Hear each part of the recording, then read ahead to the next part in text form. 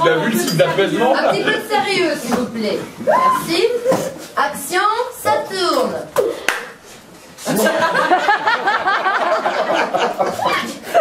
Vas-y Richard, pose-toi.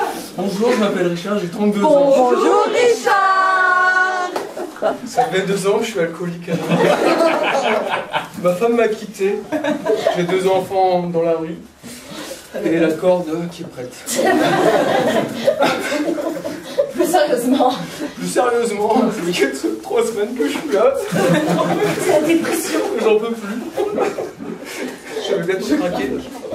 Mais heureusement que tu es là parmi nous aujourd'hui. Tu vas prendre le lait. C'est toi qui vas morfler. Donc, non, sérieusement, ouais, voilà, ça fait 3 semaines et demie que je suis là. Et son mouche, c'est chiant parce que tu fais du terrain, tu fais de la théorie, tu vois tout, il y a de l'échange, il y a une super bonne ambiance, et puis c'est fun parce que tu apprends plein de choses quoi, en même temps. Donc, si tu veux, il me reste une corde. Excellent.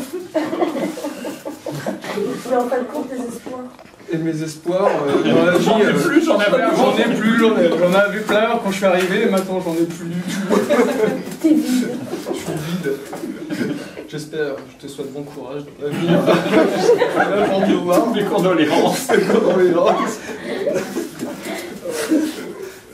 Je me suis pas trompé là. Je me suis dit, je me suis plus pire. C'est ça. Bienvenue au club. Donc à la base, t'étais venu pourquoi? Et à la base, je suis venu ici pour ne pas désespérer. Je veux construire un avenir. Okay. Non, je suis là pour en objectif final, créer une société plus réactivité. Donc éducation canine, garde à domicile et puis les transports. Voilà. Tout de suite, ça casse ton Bravo. Bravo. Richard. Au suivant. Bonjour.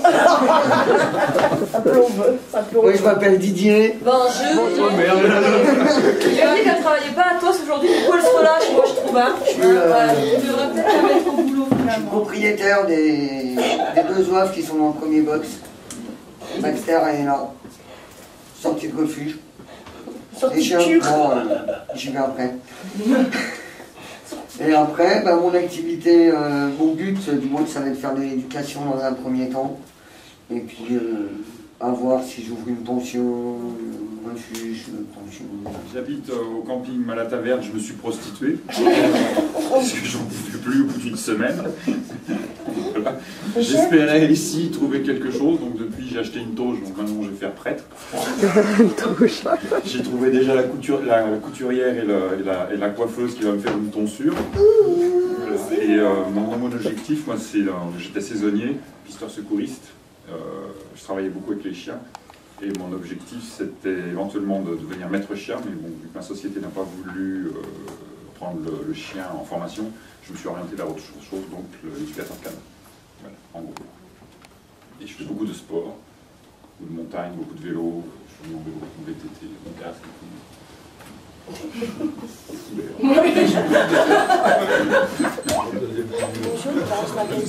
Bonjour Carole.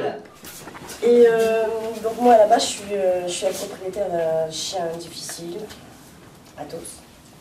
Je n'en ai pas un en fin de compte, et c'est moi qui suis difficile, pas le chien. Et donc je suis venue ici dans le cadre d'une association qui récupère des chiens et espérer pouvoir apporter les soins psychologiques ainsi qu'il y a parce que je suis en cure ici, c'est une sinecure. Voilà, donc voilà. Pas jouer, c'est pas... Je prends de l'adrénaline de sorte de tissu. On lui a tété sur la queue. C'était ça la chaîne. Verso, verso. Ah non, moi je suis. Moi c'est Audrey. Bonjour Audrey. Tous les animaux. Les chagrins. Je suis un peu ici pour tempérer tous ces hystériques. Vous voyez, c'est moi la plus calme, la plus posée, la plus zen. Ceci est une grosse boutade, évidemment.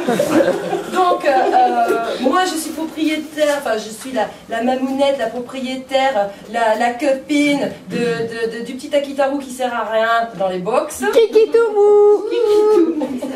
Et moi je suis ici, pas pour une cure, mais c'est parce que c'est le seul endroit qui me correspond, voilà, moi ça me va très bien. Je suis aussi là depuis 3 semaines maintenant, hein, c'est vrai que ça crée des liens, et puis cette ambiance-là, c'est aussi parce qu'on se connaît maintenant depuis 3 semaines. Hein. On est comme ça avec tout le monde, tu vas vite t'y habituer, si tu t'y habitues pas, ben t'as pas le choix. Et oui, moi mon projet c'est d'ouvrir en fait une chambre d'hôte avec éducation canine. Et puis ma sœur qui est dans les chevaux, en fait, amener aussi le travail avec les chevaux, amener les gens, partager la bouffe avec eux, l'alcool avec eux, puis éduquer leurs chiens aussi, tant qu'à faire. Voilà, c'est un peu plus bon ça. Oui, bah c'est bon. Plaisir de la bonne chair, de la chair aussi, pourquoi pas. Et puis...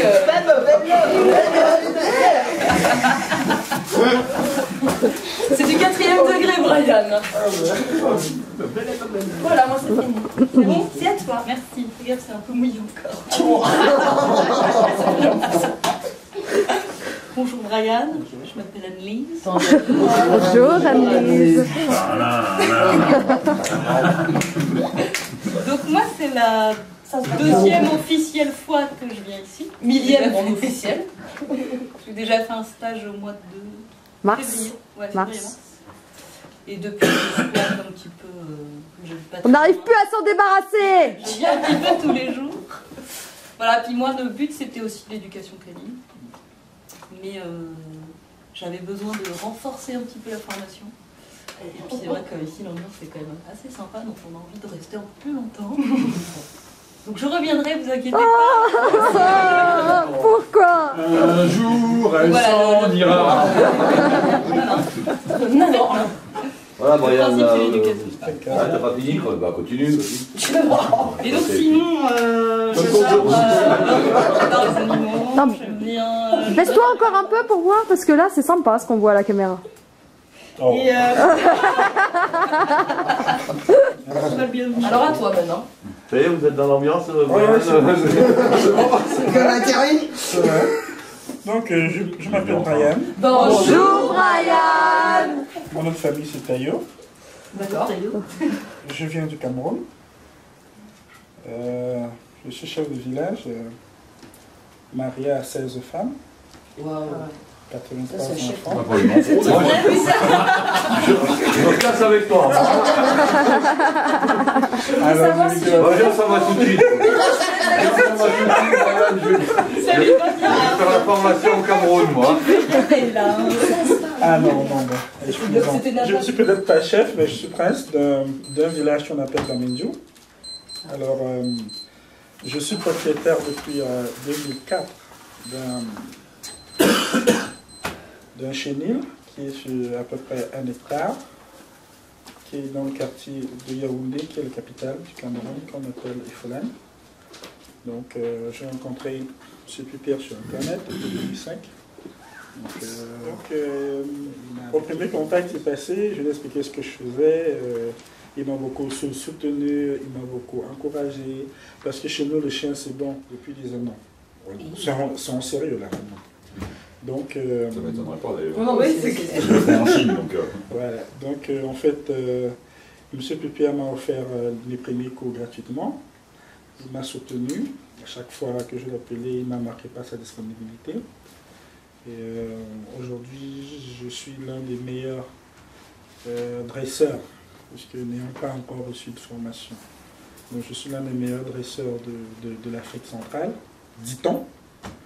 Donc, je travaille beaucoup avec des sociétés de sécurité, je travaille beaucoup avec des particuliers.